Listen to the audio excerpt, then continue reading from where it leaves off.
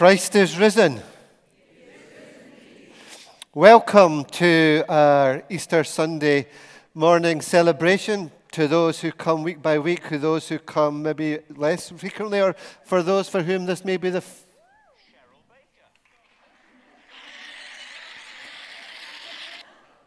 Easter is about interruptions and chaos. And I'll just put my phone off.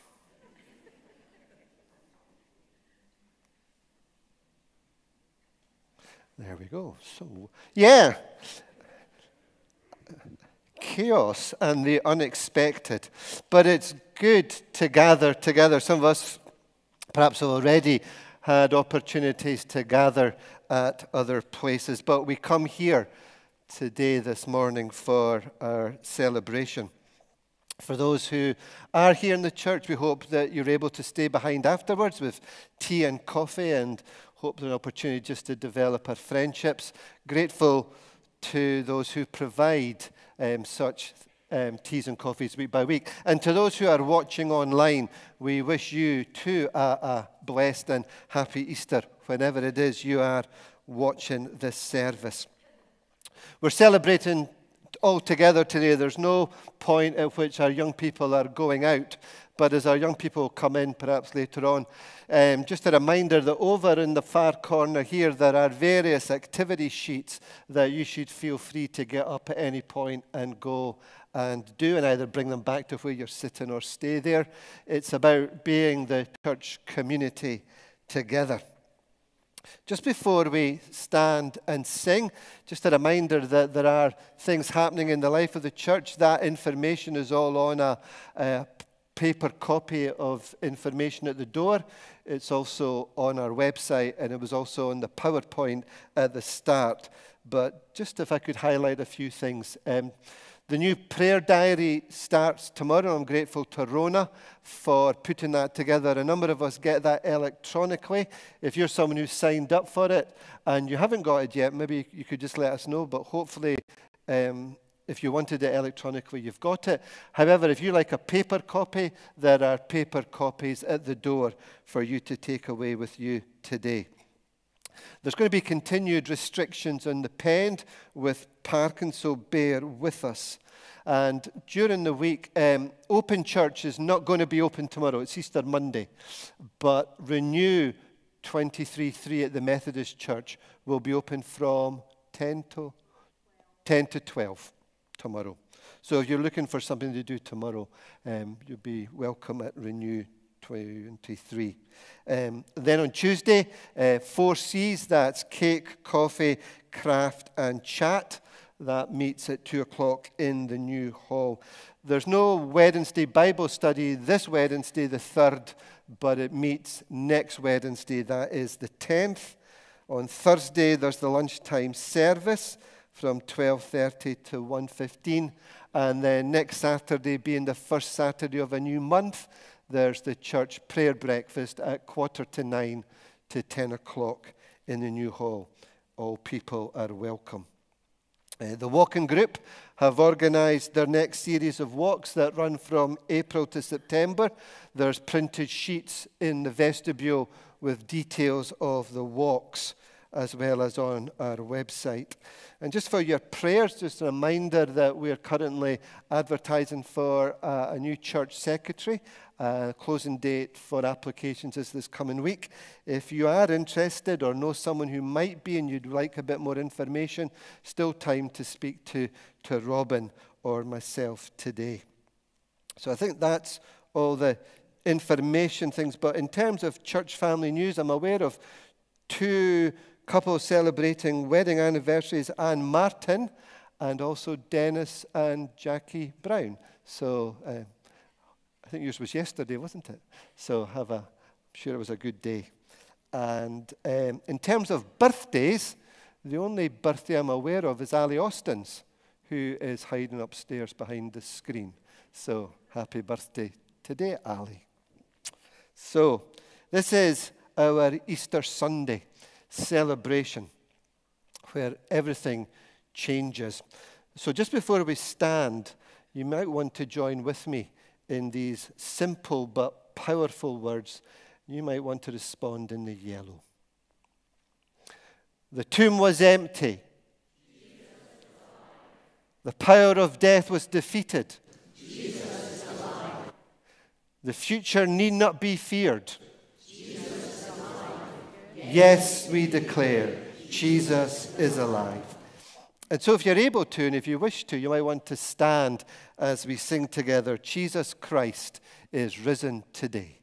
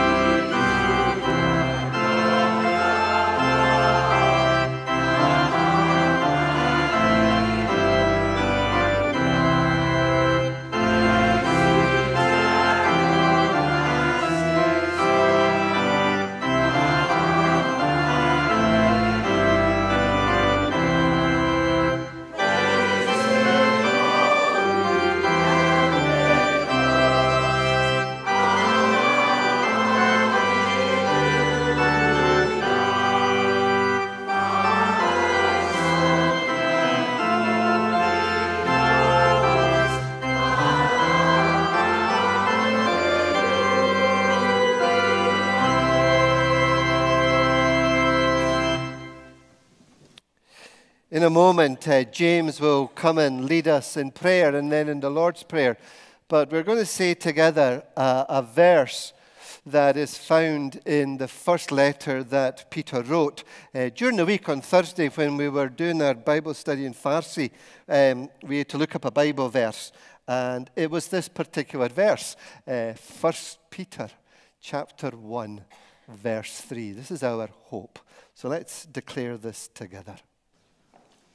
Praise be to the God and Father of our Lord Jesus Christ. In his great mercy, he has given us new birth into a living hope through the resurrection of Jesus Christ from the dead and into an inheritance that can never perish, spoil, or fade.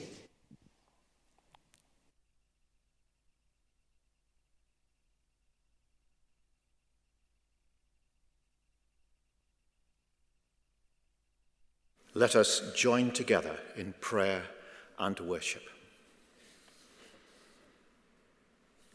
Dear God, our Heavenly Father, we praise you, we worship you, and we thank you this Easter morning that you sent your precious and only Son to die a painful and humiliating death on a cross in order to save us from the consequences of our sin. We praise you that you did this for every one of us, in spite of the fact that we did not deserve such generosity and grace. Your deep love for us is expressed in the pain and torment that your Son suffered for us.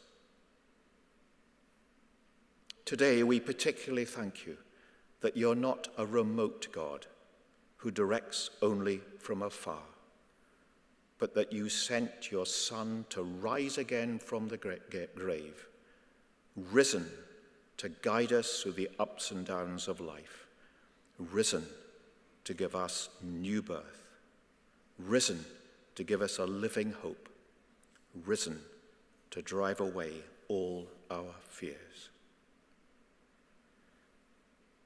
As we celebrate your risen Son, we need to pause, to say sorry and to ask forgiveness for not being the people that you wanted us to be, for going our own way and not following you, our shepherd, at all times.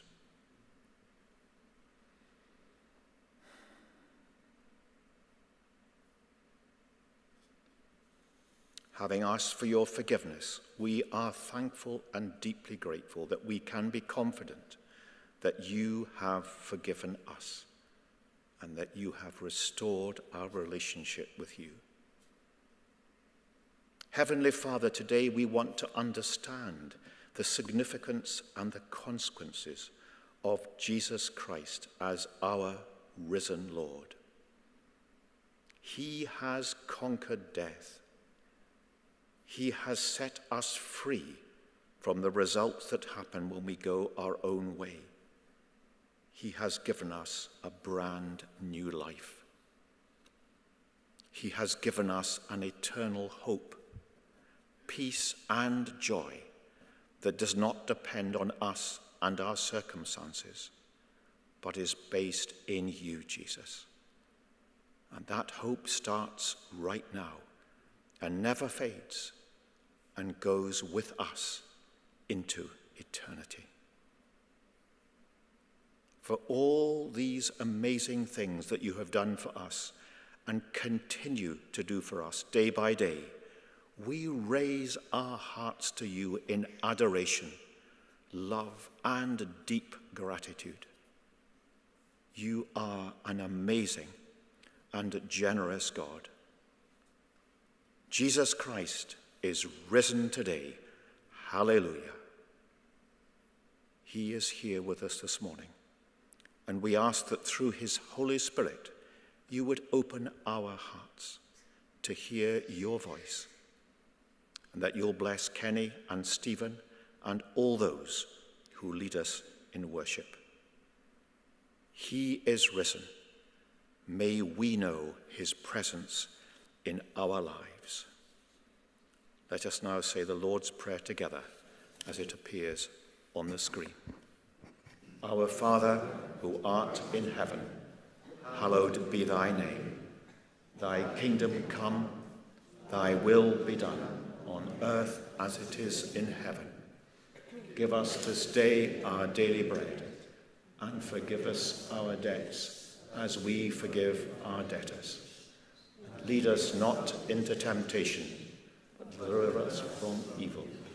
For thine is the kingdom, the power, and the glory forever. Amen.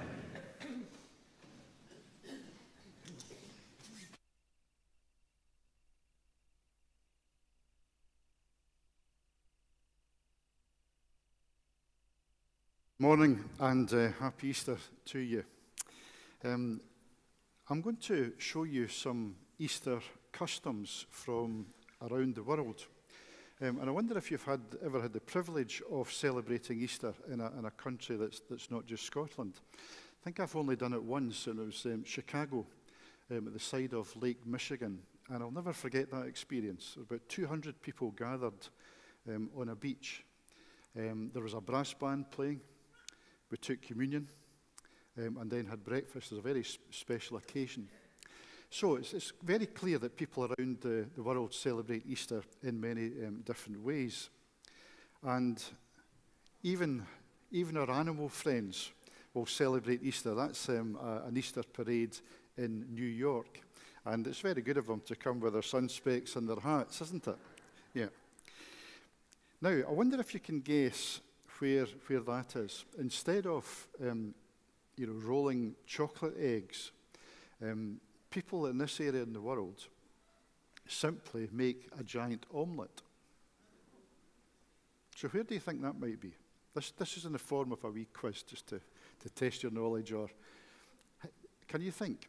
The word omelette actually is a good clue. France, yeah, in the south of France, enough to feed an army, I suspect. And this is many Latin American countries, Brazil, and certain regions of Spain.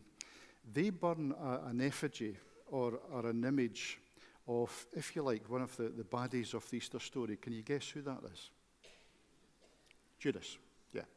So that's how they cope with the story of the Judas who betrayed Jesus. And sometimes the effigy is mixed up with fireworks, so it's quite an explosive night, I understand. This is Poland now. This is Poland, and equivalent of tomorrow, Easter Monday, they call it Wet Monday. Wet Monday. Funnily enough, it always seems to be the women that get the soaking. Connection with Easter? Water? Wetness? Baptism. Yeah, heard it. In fact, right at this, maybe not right at this minute, but within this hour, 2 baptismal services that I know of that are happening in Perth, in the Church of the Nazarene and Perth Baptist. Used to be quite common, I understand, for baptisms to happen on Easter Sunday. The idea that we're buried with Christ and we rise with Christ.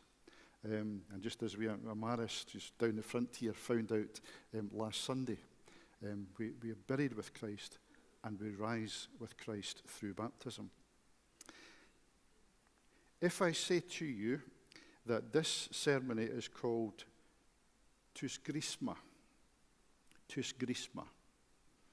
any linguists who can tell us which country? Greece, yeah, Jim, Greece. And this is called the tapping or the cracking of the red egg custom. And Greeks will greet each other with the refrain, just as we did this morning, Christos anesti. And the response will come back, alethos anesti. Christos anesti. Christ is risen. Alethos anesti. He is risen indeed. And what they'll do is it's almost like a version of Conkers. They'll tap each other's egg and say those greetings to each other, Christos anesti, alethos anesti. And the winner is the one who can crack the opponent's egg without cracking their own egg. And if you want to see that happen in real life, come along to Tullach this afternoon at 2 o'clock. We're going to try it out for real. Now, this option is from Bermuda, the flying of the kites. And on Good Friday, they make a 6-sided kite, and they fly it on Easter Sunday. And I'm sure you can imagine, or you can guess, the symbolism involved in that. Christ being raised from the dead on Easter Sunday. Now, I wonder if you've been at this place. Can you tell where that is? It's called the Duomo. Florence, yes, Florence, the Duomo, the cathedral in Florence. And they have what's called the explosion of the cart. The explosion of the cart. So the high point of the the Easter service just outside the Duomo, thankfully. They bring this great big bonfire and they set off fireworks just to create the happiness, the explosive happiness of Christ being risen. And just lastly, I wonder if you can guess where that is. If I tell you that what's happening there is that people are throwing their old pots out their house onto the street below, symbolizing getting rid of the old and the coming in of the new. Can you guess where that might be? Which country is good at cracking plates, smashing plates? Greece. There it is. It's Corfu, the island of Corfu. So they threw out all their old possessions, all their old life, making way for the new. Right, I think you managed to guess all of these, so well done. A big clap for everybody involved. Good.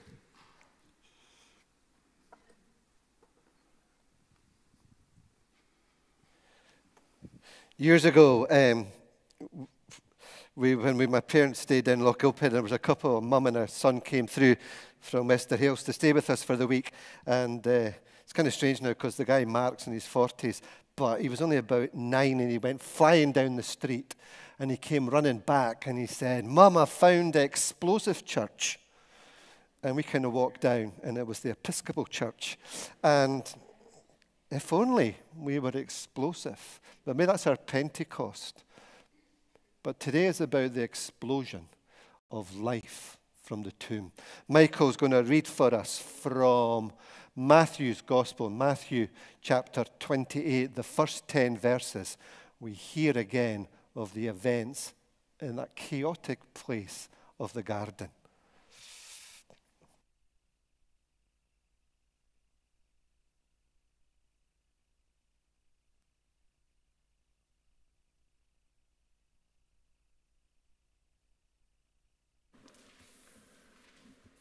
Matthew 28, verses 1 to 10, page 1000 in the Pew Bibles. Jesus has risen.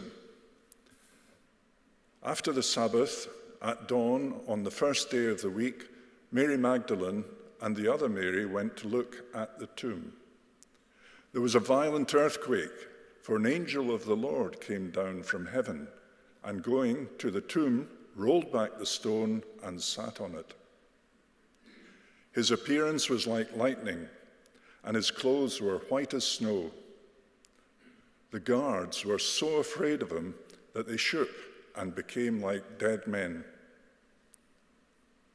The angel said to the women, "Do not be afraid, for I know that you are looking for Jesus, who was crucified.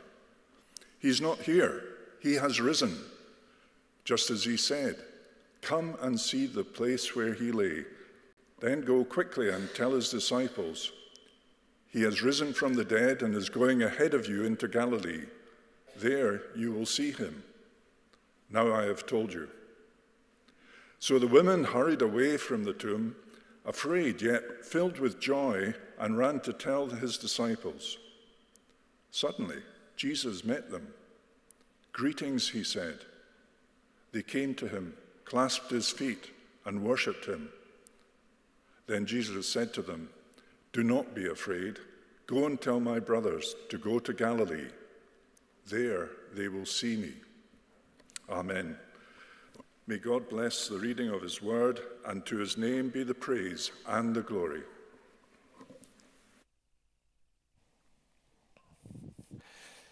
Thanks, Michael. We're going to sing again. So if musicians want to come up, we're going to sing the more kind of modern Eastern hymn, "See What a Morning, Glorious and Bright." So you might want to be standing, if you are going to stand and sing, ready to join in.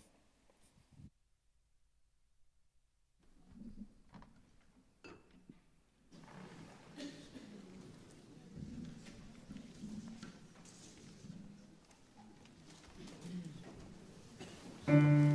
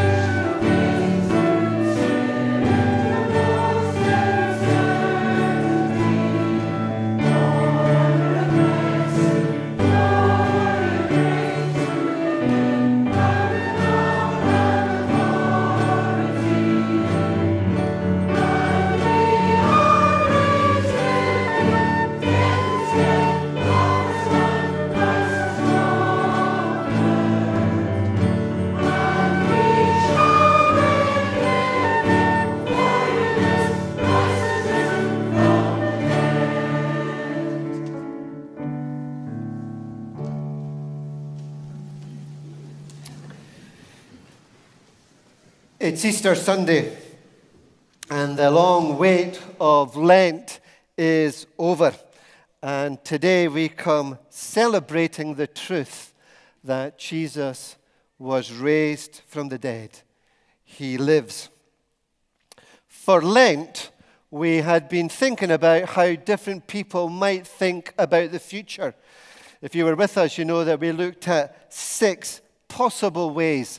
6 ways that we probably ourselves at different points have thought about the life. And 4 of them, I'm aware, were quite negative. There was like denying that change was coming. There was fear of change. There was, let's resist it. And it's really only in the last 2 Sundays we began to be a bit more positive. And Stephen reminded us that Jesus said, when I go away, the Holy Spirit will come and there'll be somebody with you. Remember that image? He'll be in your corner. And then last week, we thought about trusting God for whatever comes. But now with the events of the empty tomb, there's more to say about how we can face the future. And we'll maybe draw out 2 brief things. But before we do that, we're just going to remind ourselves of the past week, of Holy Week, as we watch together a retelling.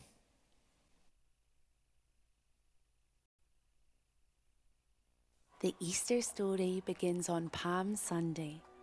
Jesus entered Jerusalem on a donkey. The crowd shouted, "Hosanna!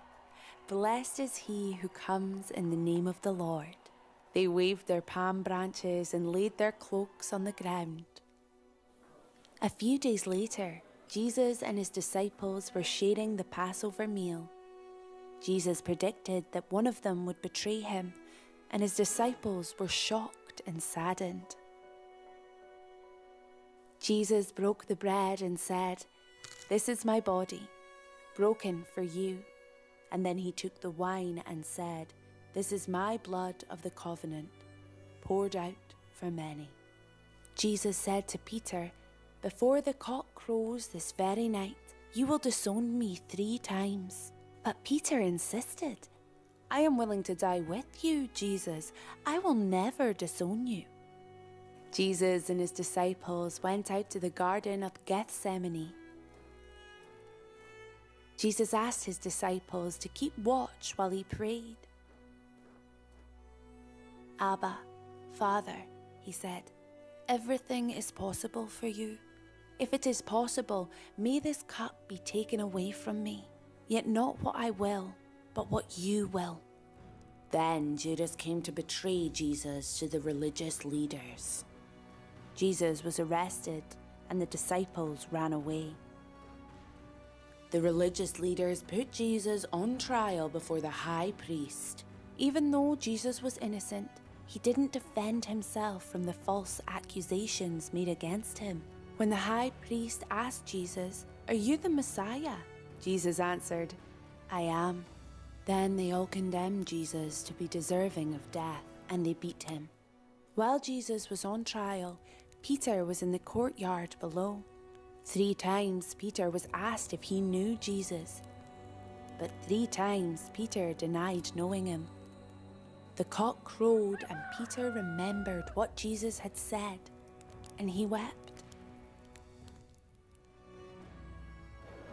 Jesus was then taken to Pilate, the Roman governor. Pilate knew Jesus was innocent, but the crowd shouted, "Crucify him!" And Pilate was afraid. So Pilate let Barabbas, a murderer, go free instead of Jesus. They dressed Jesus with a purple robe and a crown of thorns. Jesus was crucified on Good Friday with a thief either side of him. At midday, darkness came over the whole land for 3 hours. Jesus cried out, my God, why have you forsaken me?" Then he breathed his last.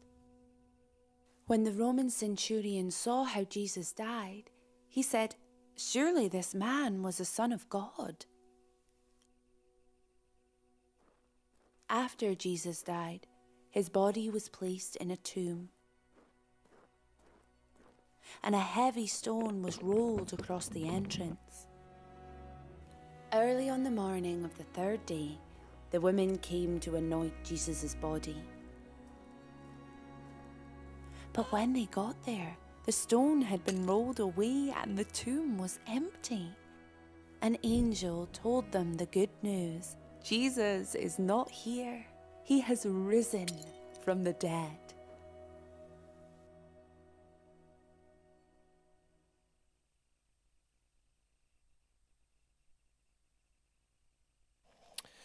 He's not here. He's risen. I wonder what that might mean for us.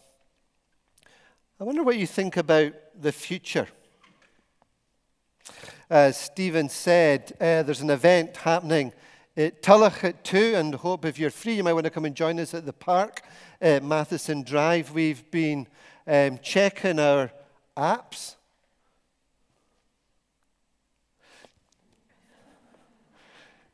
Gavin had about how many plans, I don't know, and the possibility of snow, rain, but it looks like it's going to be dry. So at 2 o'clock we'll gather there. But many of us do that, don't we? We want to plan ahead. And we assume that we can predict what the weather will be like.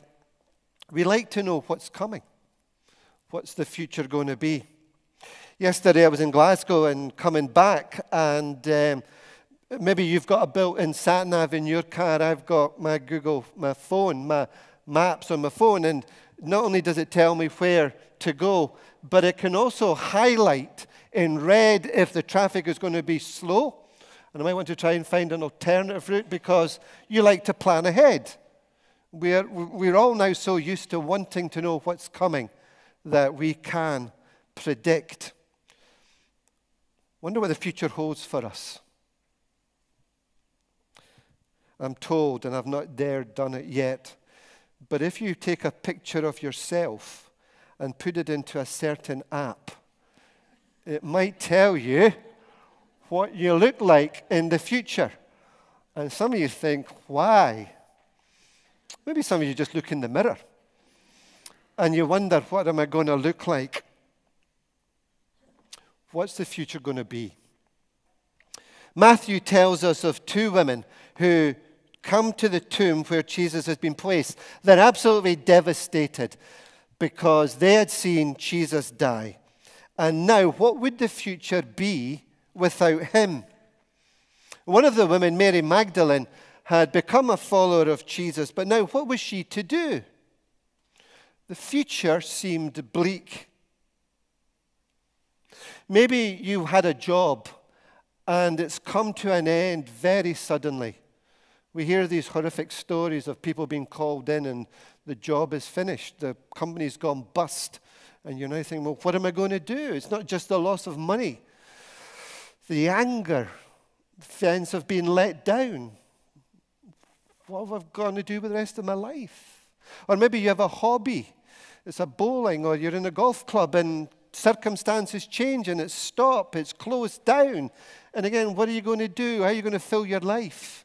And these women are having to cope with all these emotions of anger and frustration. What are we going to do? Jesus is dead.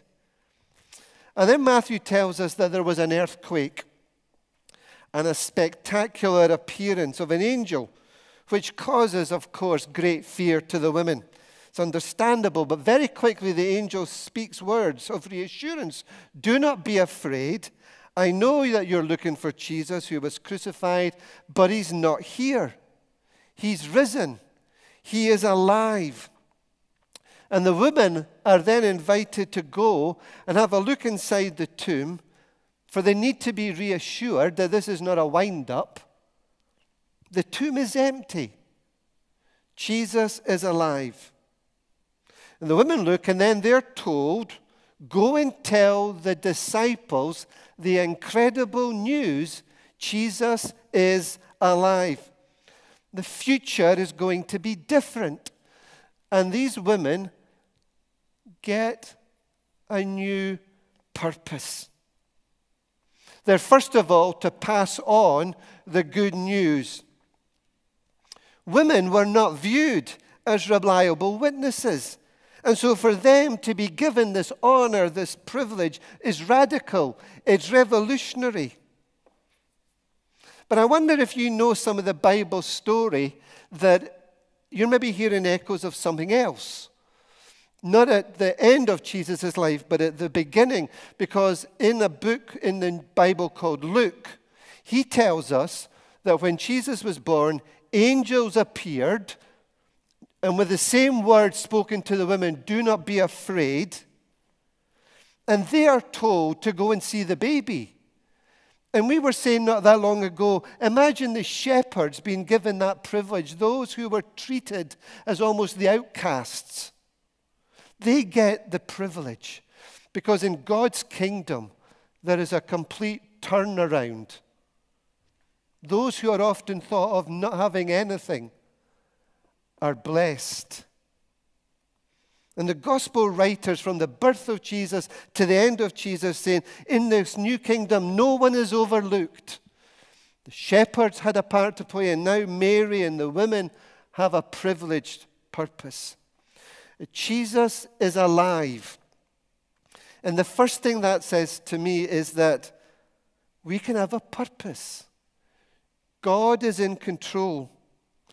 And because he is working his purposes out, which we may not always understand, but we are called to be part of that kingdom.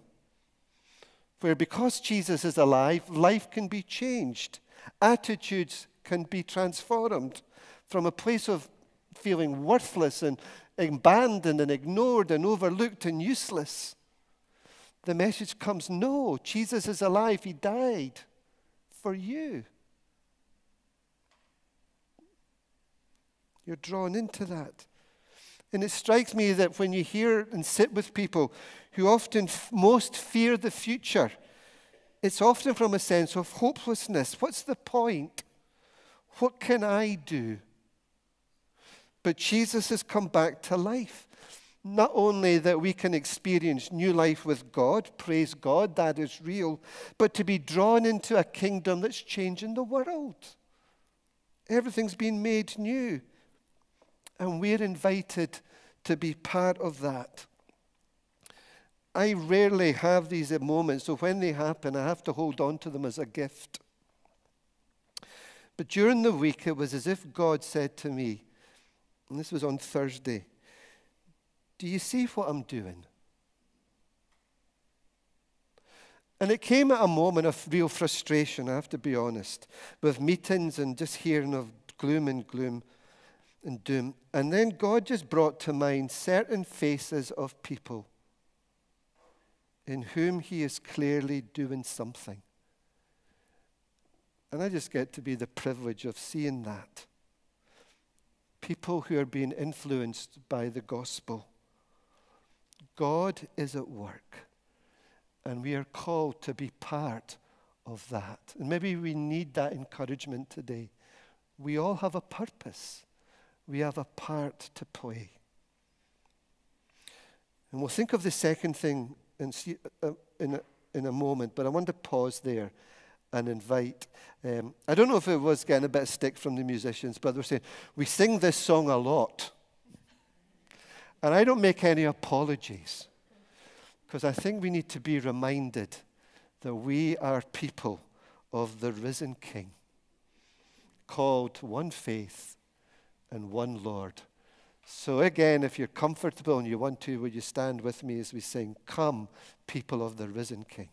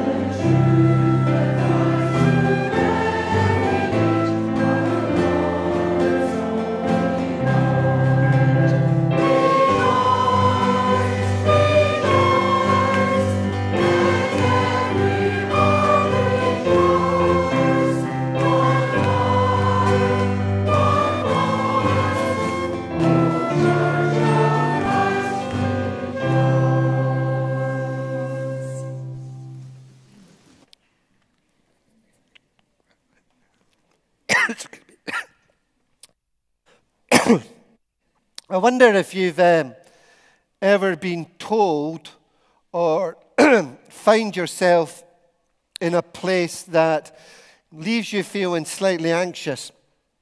Maybe when you were at school, you were told to go to the headmaster's office and you did not know why. And you're sitting outside. Were you in trouble? Or did she have a reward for you? You're there waiting, wondering. Maybe you're someone whose job involves having to deliver, maybe a postie or a van driver, and you get an address. And it's, to be honest, it's one of those addresses that it's an area that you've never been to before, but it's got a dodgy reputation. And so you're going with a degree of intrepidation. Maybe you've volunteered to give someone a lift to church, and then you get a phone call and it's him you have to pick up. And you're just not sure because, well, people say you can be a bit grumpy. And maybe you don't want someone grumpy in your car, but you promised. So you're going to do it. Or maybe you're someone like myself who could only be described as a picky eater. When we were in Kenya, I really honestly dreaded that tension between recognizing the hospitality and the generosity of people who invited us into their homes and knowing that I might struggle to eat. I just don't have that, whatever it is. Anne can eat anything. And afterwards, we'll tell you that that was hard going. I'm sorry, I just can't. I am picky. And often, way out my comfort zone is not a place I like. Yesterday, we were in Glasgow, and I had my first ever Greek food. And I'm back, and I'll go again. But often, by nature, if you are nervous or tentative, when you're told to go to somewhere new, do something new, then you can be a bit hesitant. Jesus is alive. And the women, remember the angel came to them and told them that. They have to go and tell the disciples. They were to say, he is risen from the dead, and he is going ahead of you into Galilee. And so the women set off, and Matthew tells us in that kind of strange phrase, they were afraid but filled with joy. Just such a human emotion. Afraid, this is, wow, what's going on? But it sounds exciting. Afraid yet filled with joy. Trying to get their heads around it. Did they talk to one another to try and make sense of it? Or were they stunned into silence, hitched up their cloaks and were running or jogging as fast as they could? But whatever they were doing, they're suddenly stopped in their tracks because from nowhere it would appear, Jesus greets them. He is alive. And they fall down at his feet and they begin to worship him. And Jesus repeats the words of the angels, do not be afraid. Go and tell my brothers to go to Galilee. There they will see me. We just kind of bypass, don't we? My brothers, the very people who had abandoned him, who had rejected him, who had stayed silent. My brothers. Tell them I'm going to Galilee. It's like a shepherd image. I'm going ahead of them to Galilee. Now, back in chapter 4 of Matthew's Gospel, there's a couple of verses where Galilee is described. That's quite small print, but it's described almost as the place of darkness, the place that you would perhaps want to avoid. But Jesus in his ministry, the light, has a special ministry in Galilee. And in this end of the Gospel, he says to the women, tell the men, I'm going ahead of them to Galilee. Now, he'll meet them in Jerusalem. but he will also go ahead to them into Galilee. How are we to face the future? Well, we've got a purpose to find out what it is that God wants us to do at this stage of our lives. But there's also this final thing. There's an excitement for those followers that Jesus was going to head into Galilee.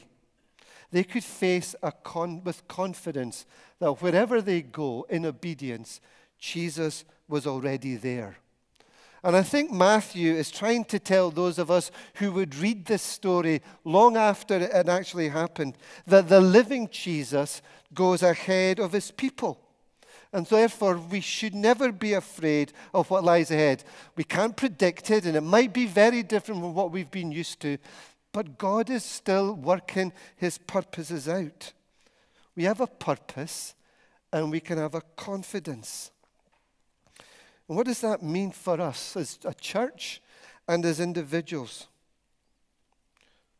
Maybe we need to change the way we think to try and make space to say, where is God already at work? And can we join in? Because very often our thinking is, what do we need to start that God can then come along and bless? Maybe God's ahead of us doing new things. And he invites us to come and join in it and find our purpose there. Does that not change the way we might think about this coming week or the coming weeks? God is already ahead of us doing new things. I was listening to Anne's podcast about Bertha Park called Emerging Amaze, and we'll try and put it onto our website. It's on my Facebook page. I found it really exciting listening to what she said.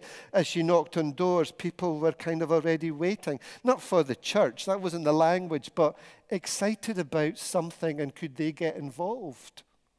It was as if God was already there, and we're now being invited into it to discover more. Instead of opposition, there was actually an openness. And maybe as the church faces challenges, maybe not everybody's against us. Maybe there's people waiting, people with things to help us with. A purpose and a confidence. He is alive, and he goes before you into the Galilees, the dark places, the places of new opportunities, the places perhaps we've written off. He is there at work. Where is God at work? Let's join in his mission. So we have a purpose, and we have a God who's gone before us. We don't have to have fear. He knows everything. He knows our fears, and we can tell him those, and he has gone before us. This Easter, let's renew our hope in the one who is alive. The future will be different, but we can live it positively with purpose and with confidence. And as we're at that time of the year where there's flowers coming and we see new life emerging from the ground, that image of life emerging is captured in the well-known Easter hymn, "Now the green blade riseth."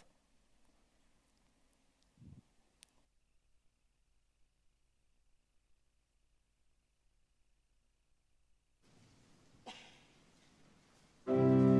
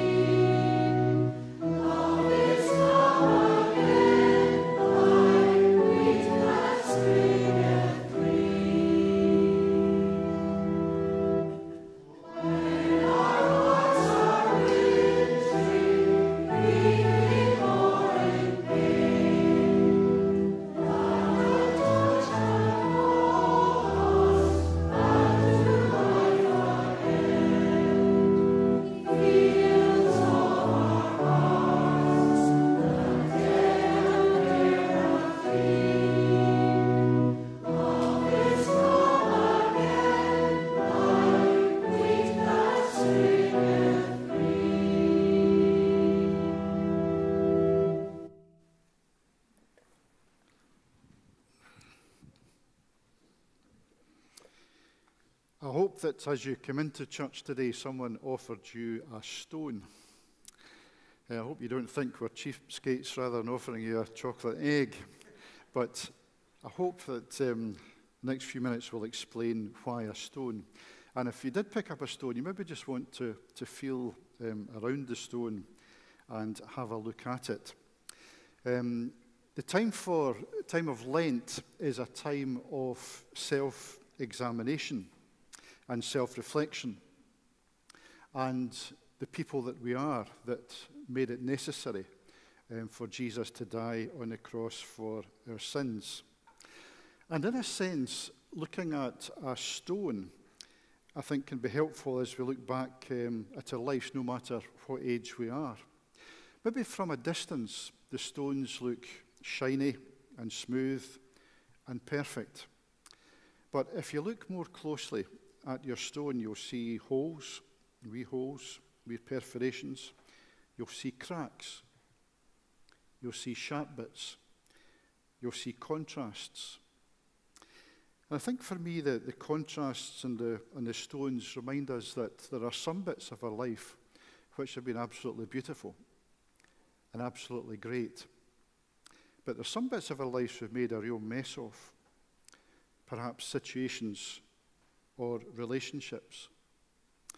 And I'm thinking of the small holes or perforations, the times that perhaps our service to others and our relationship to others have often been pitted and rutted, just like that stone.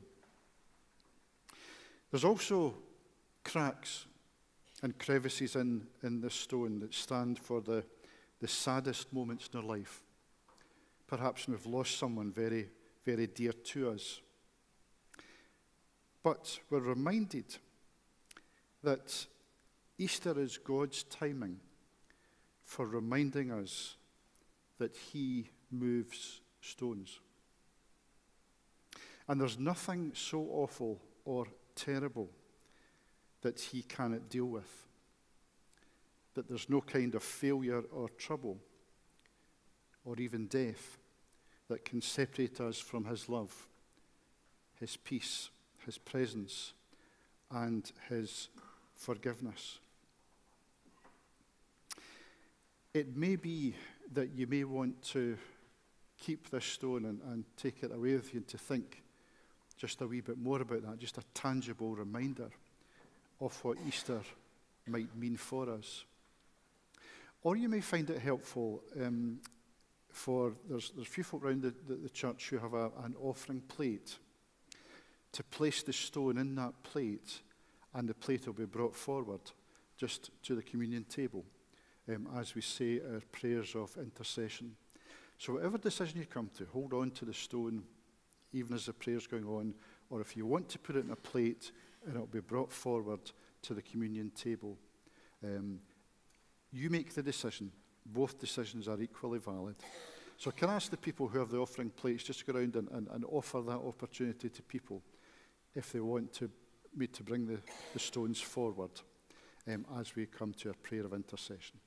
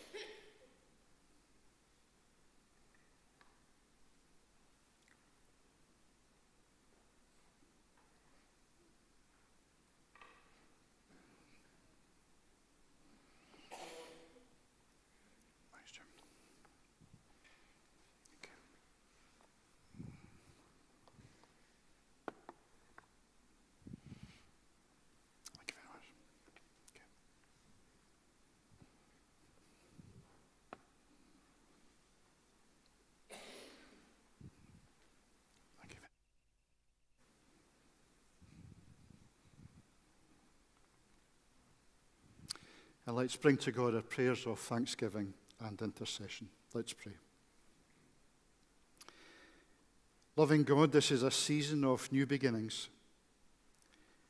Not just your glorious resurrection from the dead, but the resurrection from broken dreams, crushed hopes, and shattered faith. And we praise you for it. You have promised that we can all be born again, that anyone who believes in you will become a new creation, renewed, remade, and refreshed through your grace. Hear us as we pray for all who are living lives that seem furthest away from knowing the joy of your resurrection today. Those we know in our families and among our friends who are in constant pain. Those who are ill, either at home or in hospital. And those worried about the future. We remember all who know the difficulties of bringing up families with scarce resources. We remember all who have known the pain of change through advancing years or separation through death. Gracious God, where there is sorrow and worry, grant your joy and your peace. And where important decisions need to be made to improve lives for all people, grant our leaders and decision makers the wisdom that comes from you alone. We pray for countries racked by inner divisions and others threatened by the evil of war from their neighbors. We pray for the victims of war, for the injured, the orphans, the homeless, and those whose mental health will never be the same. Gracious God, where hatred rules, may your love emerge victorious, and may your power silence and remove all who seek to overturn the purposes of your kingdom on earth, just as you did on that first Easter day. Heavenly Father, as we think about our lives represented by these stones, and as we have remembered the lives and circumstances of those we know, and those that we are simply conscious of across the world, remind us again that endings can lead to new beginnings, and that from the old, new life can spring. And so may that resurrection confidence touch our lives and bring purpose and hope to our troubled world. Receive our thanks for all that has been, and open our hearts to all that shall be. For we ask all these things in the name of Jesus, our crucified, risen, and ascended Saviour. Amen. And now we sing that hymn without which no Easter Sunday would be complete. Thine be the glory. Glory,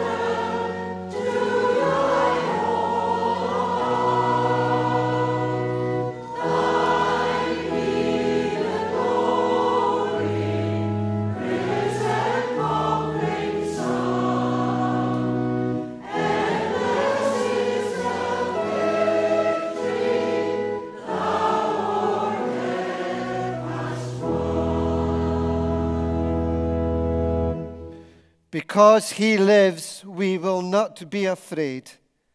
Because he has gone before us, we will be hopeful. Because he has conquered death, we will live life to the full. And may the blessing of God Almighty, Father, Son, and Holy Spirit be with us all now and forevermore. Amen.